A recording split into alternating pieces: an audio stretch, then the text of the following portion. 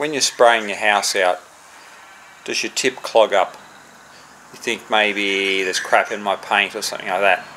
No, the only problem it could be is the filter, and I'm going to show you exactly what it does, the symptoms, and I'm going to prove to you that it is the filter that's the problem. Thanks for tuning in. Hope you enjoy this little video, because a lot of people out there have lots and lots of stories thinking that it's the paint that's the problem when it's actually not. Now we finished spraying and I've just washed the gun out. We're going to check this filter in here. I've always got 2 shifting spanners. This is where the filter is on these things. They're a pain in the ass. I've actually had to cut that off there because it was just a pain. Just make sure your pressure's all off. Normally they unscrew quite easy, but I can guarantee you that this filter has a hole in it. So it's a red filter. Okay, so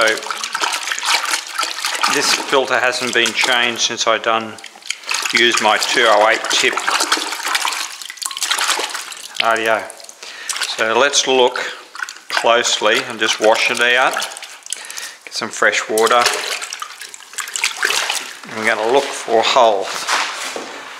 This is how absolutely certain I am there's a hole. So I just sit down here and there's no good even contemplating putting it back. Okay, there's a hole straight away. As you can see that? That's the hole. So if your tip starts to clog up, it's your filter. There's no if, buts or maybes. It doesn't matter whether you've got crap in your paint, the filter will stop it. But if you've got a hole in your filter, it allows particles big enough to clog your tip up. So there's only one hole in that filter. There it is right there.